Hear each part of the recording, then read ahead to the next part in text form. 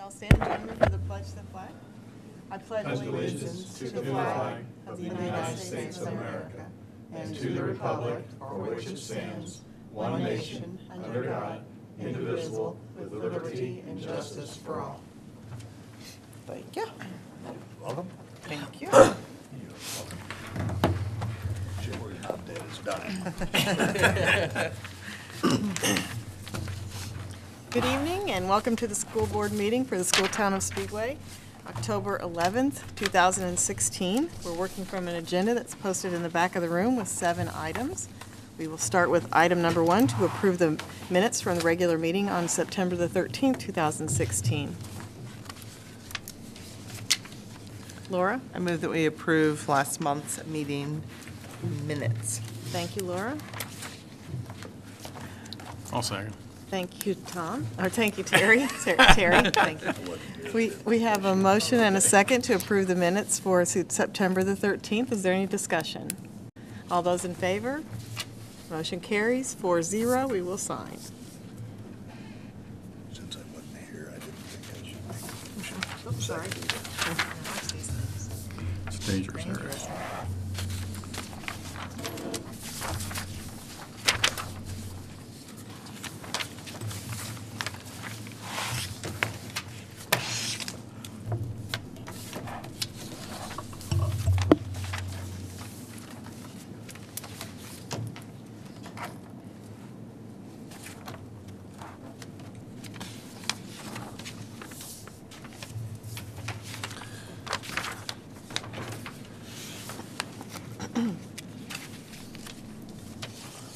The minutes have been signed. Thank you.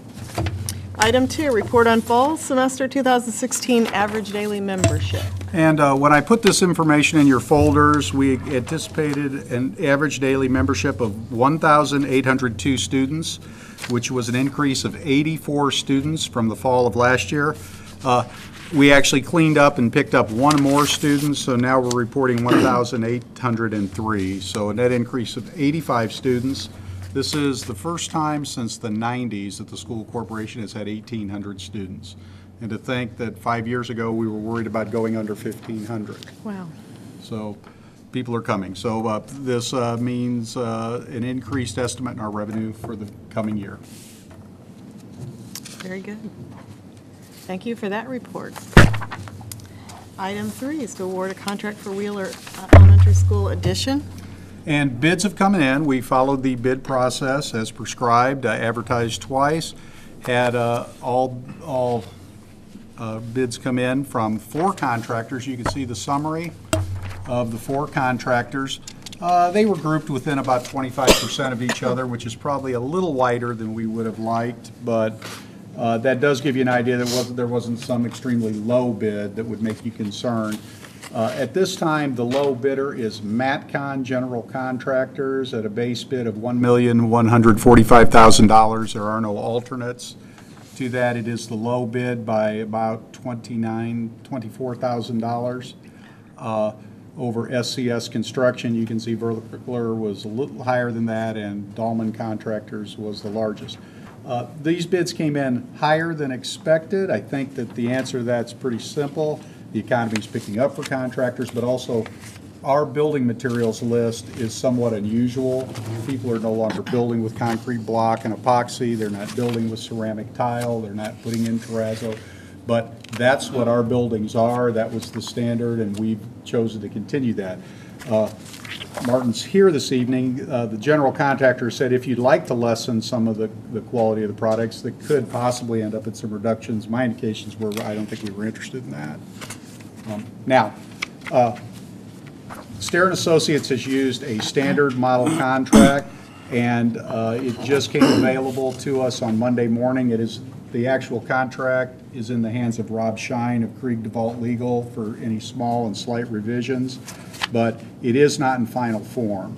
So my recommendation would be that you accept the general price of the project at $1,145,000 and authorize me, the superintendent, to enter into the contract once the contract has been fully reviewed and endorsed by your legal counsel. Martin's here if you have any questions. questions also, or if I can answer any. Does anyone have any questions? So do we need a motion? We need a motion to. What's the board's pleasure on this one? Mr. Smith? I'll move that we award the contract for Wheeler Elementary School Edition. Thank you, Mr. Smith. I'll second. Thank you, Dr. Reed. We have a motion and a second to approve the contract with Stair and Associates for Wheeler Elementary School. The contract actually is not with Stair and Yeah, Associates. it's Matcon Construction with and Matcon. as revised and reviewed by Lake House. But we'll get all of that in the minutes correctly, but I'm sure I understood exactly As what you revised, yeah. okay. Yeah. Is there any discussion? All those in favor? Motion carries 4-0. Thank you very much. I have one quick question, just out of curiosity. Approximately, what was the difference of what it would cost had we put old-fashioned restrooms, for lack of a better term, in instead of, because I know these have an area in the middle for washing, you know, they're constructed probably different than we have in the past. Masonry contract, the contractor is very open with me, and I actually went over and looked at what his subs numbers were. The masonry part of the contract was about $250,000, a little more than that. Frankly, the solid plastic partition sides, which is what we use anymore, those things are about $400 a piece. So I'm going to have to just guess maybe $5,000 or $6,000. Yeah. I'm just out of curiosity, I didn't. I think what I think, is that the partitions and how the restrooms are built are not adding a huge expense, 4 or 5.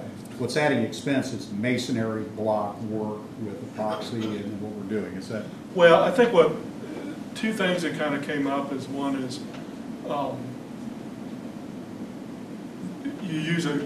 there's a glazed brick used in the existing building in the corridors and in the toilet rooms. There's really only 2 people that make it anymore.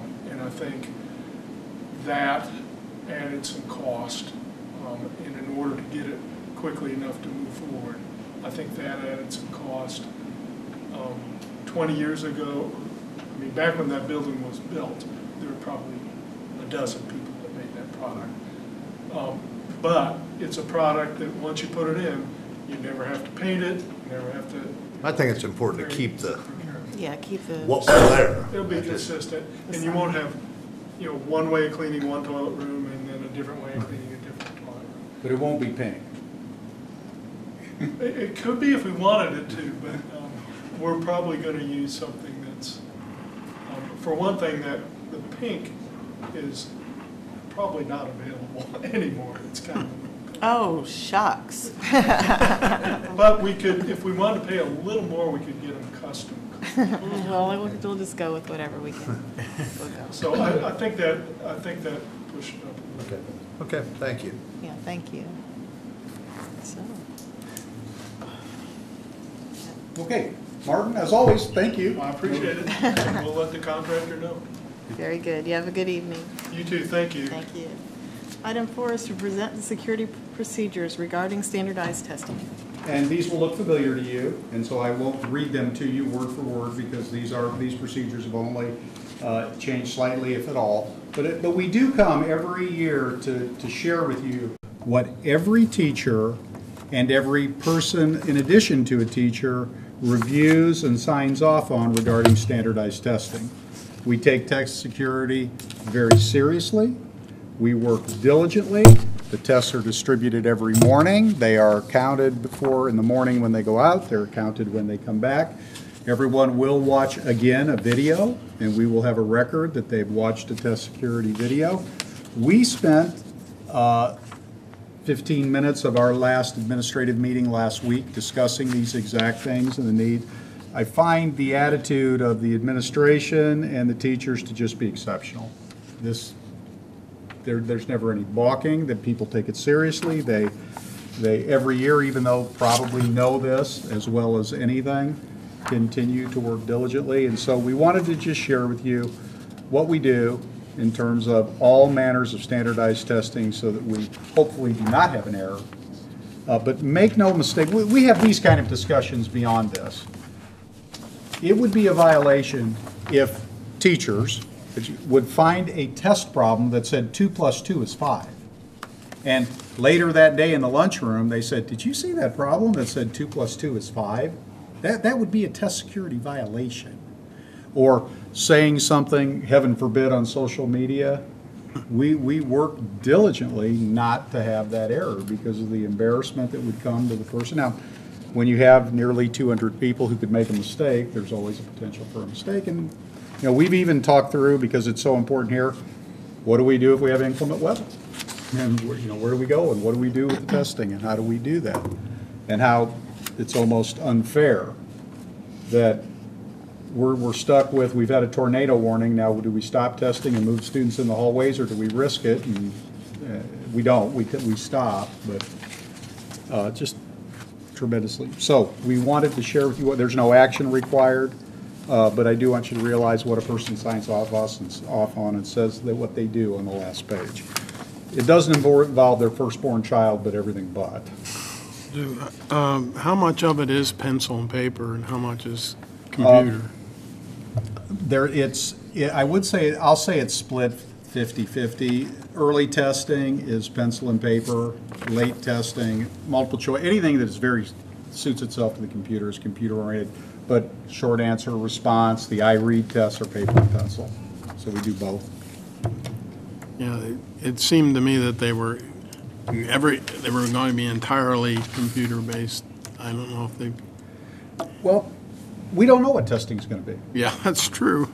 We don't know. I mean, we hear that. I think the only way it's ever going to be shorter is if it doesn't come back to more multiple choice and computer based, but we just don't know.